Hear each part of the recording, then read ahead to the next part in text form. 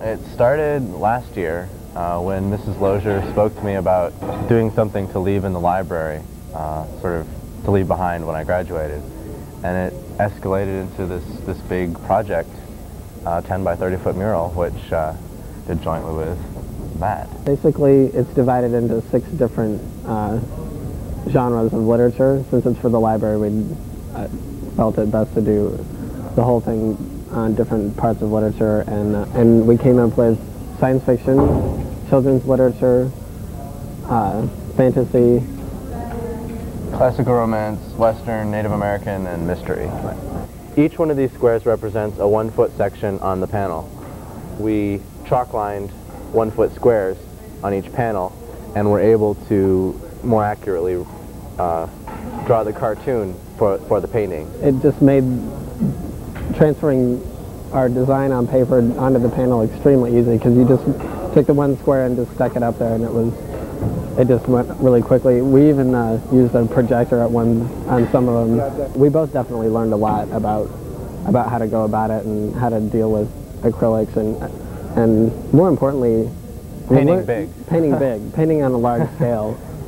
We never have seen this as a single unit until today, right. When it was finally finished being put up. It looks great. It looks great.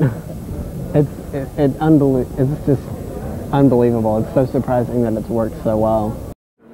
The Bloomington High School North Library strives to be a student-centered place, and we think it's befitting that the library have an evening of the arts to celebrate the accomplishments of the artists here at Bloomington High School North.